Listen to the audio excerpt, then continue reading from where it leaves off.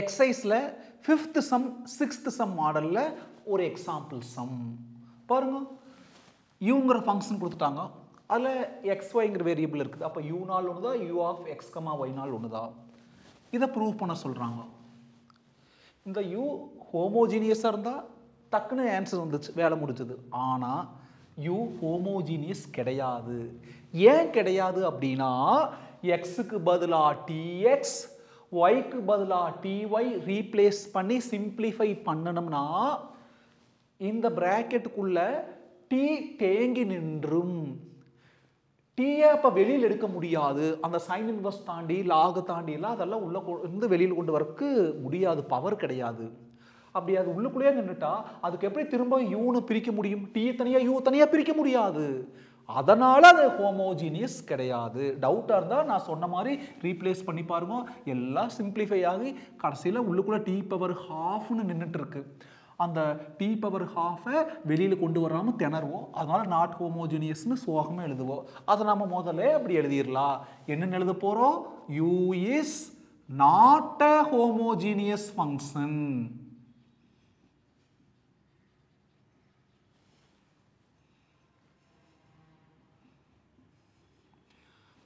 எது தொந்தரவாக இருந்துச்சு?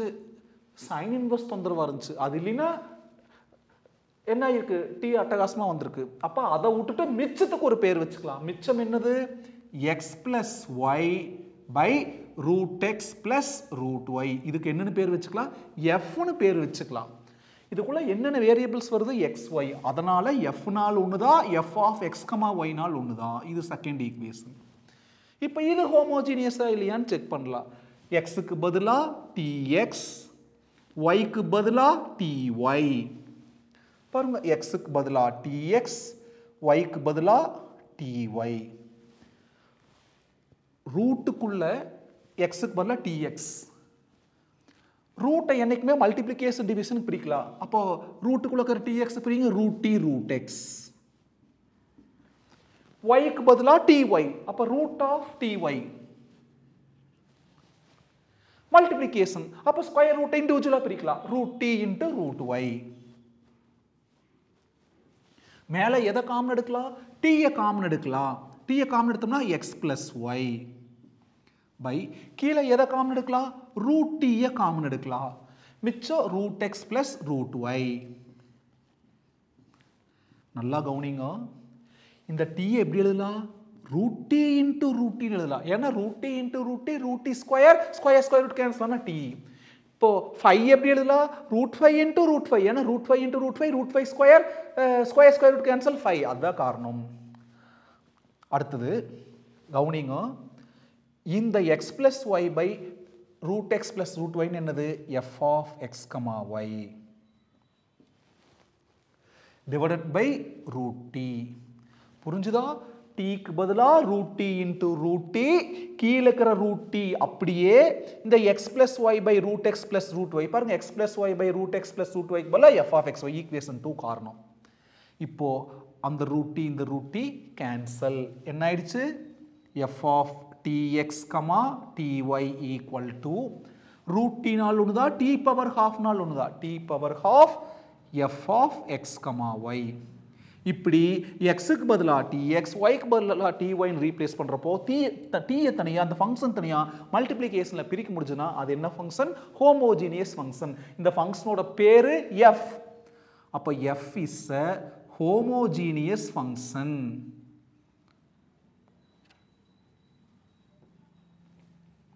டிகிரி என்ன நீங்களே சொல்லுங்க பார்க்கலாம். Homogeneous function of degree. டீயோட பவர்ல என்ன இருக்குது? ஹாஃப். அதுதான் டிகிரி. ஹோமோஜீனியஸ் ஃபங்க்ஷன் அப்படின்னாலே என்ன தியரம் யூஸ் பண்ணலாம்? யூலர்ஸ் தியரம் யூஸ் பண்ணலாம். பை யூலர்ஸ் தியரம்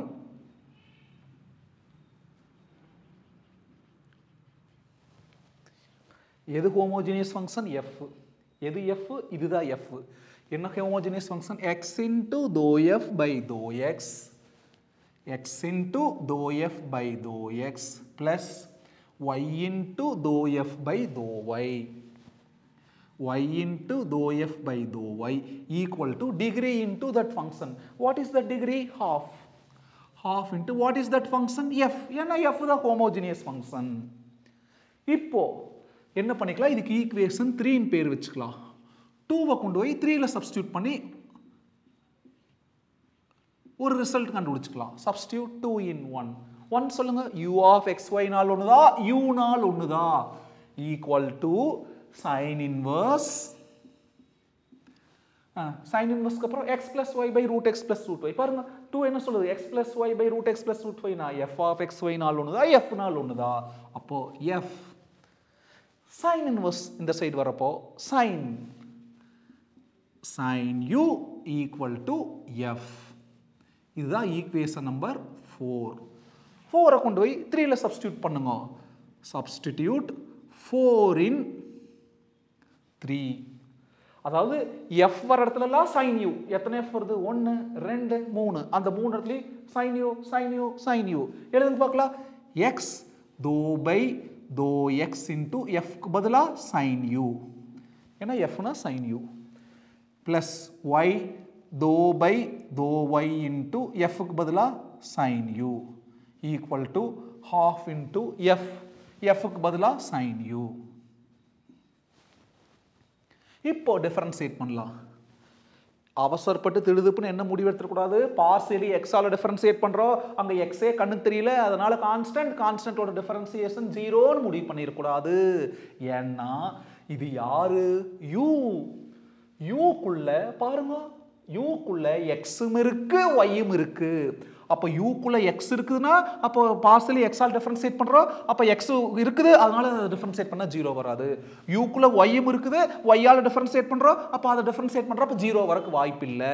இன்னும் நிறைய சம்ல அந்த எதால் டிஃபரன்ஷியேட் பண்றோமோ அது நேரடியாக உட்கார்ந்துருந்துச்சு, இங்க மறைமுகமா உட்கார்ந்துருக்குது, அவ்வளவுதான் வித்தியாசம். இப்போ வழக்கம் போல ஆரம்பிக்கலாம்.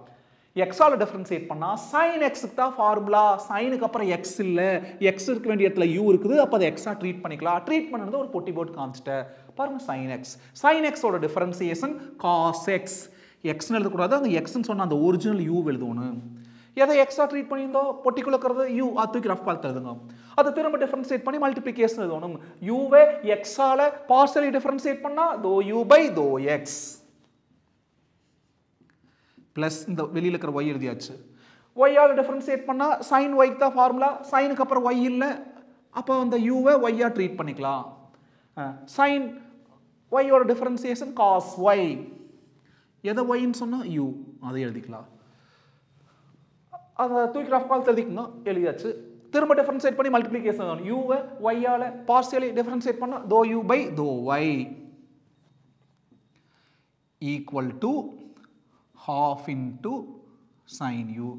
இதுல எதை காமன் எடுக்கலாம், cos u வை காமன் எடுக்கலாம். cos u காமன் எடுத்தா மிச்சம் x dou u by dou x plus y dou u by dou y equal to half into sin u. Multiplication இருக்கிற cos u அங்க போனா division. x dou u by dou x plus y dou u by dou y equal to half sin u by cos u. எழுதுங்க. x dou u by dou x plus y dou u by dou y equal to half. We know very well sin theta by cos theta na tan theta. theta பதிலா u இருக்குது, sin u by cos u na tan u. அவ்வளவுதான் அம்புட்டுத. show that. அப்ப இது கீழ இடத்துல என்ன எழுதிக்கங்க, henceforth.